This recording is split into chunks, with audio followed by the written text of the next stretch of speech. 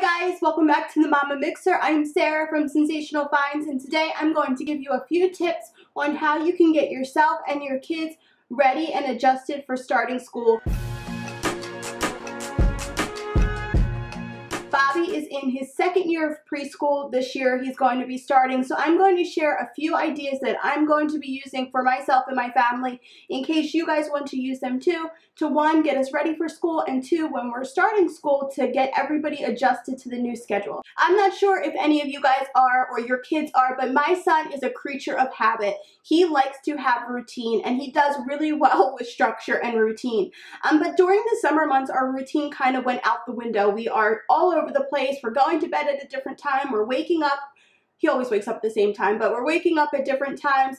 We're eating differently. We're playing differently. Everything is different during the summer. So the number one thing that I'm going to start doing is start adjusting his bedtime accordingly. So he normally goes to bed anywhere between 8 and 9 o'clock. Sometimes in the summer months, he's been staying up a little bit later. Sometimes he's been going to bed a little bit earlier. But I'm going to start every day trying to get him in bed earlier and earlier so that he can understand that he does have a bedtime and he just doesn't go to bed when he wants to. Whatever you want your routine to be, start doing it now. I really like to give him a bath before bed, so bath in bed. We normally do bath every other night, so start doing that every single night, and that's really important that you can consistently do it. So if he is going to bed a little bit later, every day I'm going to start putting him to bed a little bit earlier and letting him know, hey, it's getting close to bedtime, and just start giving him the warning so that it's not as huge of a shock on the first day of school. He's going to bed way earlier than he normally was, and he will be adjusted to his routine. The second thing that I'm going to do is start limiting his play on the iPad and video games. I have found that video games can really alter his mood. So when he goes to school, they don't like violence, they don't like hitting, they don't really like talking about weapons, and he really likes that kind of stuff. He likes karate and martial arts, and he likes all of that kind of stuff. So during the week, we are going to cut out the video games. On the weekends, if he was good all through the week, I will let him play the video games. And during the week, after school, for only an hour or so, his iPad. And he really likes to watch videos on his iPad. He watches only YouTube, and he really watches that more than cartoons. So instead of him watching TV and the iPad, I'm going to start limiting his iPad usage little by little. So again, it's not a drastic shock for him. And whatever the amount of time you want it to be, stick to that. It's easy for me just to give him the iPad when I want him to entertain himself, but I really have to try to pull back on that because I can see that it's like starting to be his main focus. The number 3 thing that I'm going to start doing is consistently having dinner ready at a certain time. We already do this, but it's really good for our routine to have dinner, bath, and then bed. So every night I make dinner, and sometimes coming home from work can be a little bit stressful having to get dinner ready. So I hope to start having some freezer meal prepped meals ready for us to eat throughout the week. And these can be easy, simple meals, regardless if I have the chicken already cooked. If one Sunday I cook all of the chicken, maybe it's just chicken breast, and on Monday we have salad, on Tuesday we have something else that goes with the chicken that I made on Sunday, or pasta. Make the pasta, freeze it, and then on that day that I want to have something ready for dinner, I can just pop it in the oven or put it in the crock pot. Trying to think of easy, quick meals for the week is something that I have my fingers crossed to do this school year, because by the time I get home from work, this is my first time working while he's in school, so I know it's going to be stressful. So I'm going to try to have at least a running list of easy, quick, simple meals that he likes, that we like as well. The next thing that I'm going to do is start snack prepping. So prepping snacks for him to have that he can self-serve himself.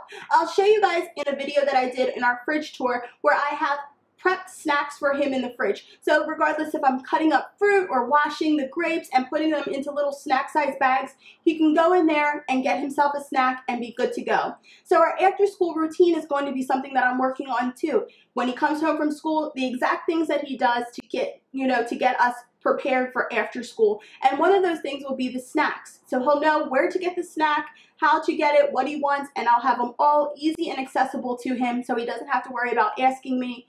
Juice boxes, water, all of that kind of stuff will be ready for him to go when he comes home from school, so that if he does have homework, he can just come in, do his homework, have a snack, and then play or whatever he's going to do. For myself, I'm going to try to limit the after-school stuff that I have for him to do. If I take him out right after school, he's probably going to be a nightmare. He's hungry, he's grouchy, they normally just wake up. So if I have to go to Target or have to go to the store, I'm going to try to do that before I go and pick him up, especially for like the first week or two while we're getting adjusted. So I'm going to try to finish everything that I need to do before I'm picking him up from school. The next thing that I'm going to do is start implementing the rewards chart. I did a video sharing how if he does his chores, he gets a reward, and this is just going to be added on to that, where if he's behaving in school, listening in school, following directions in school, he will get rewards. So that school is exciting. I've been trying to talk up school for like the past couple of weeks, getting him ready and excited.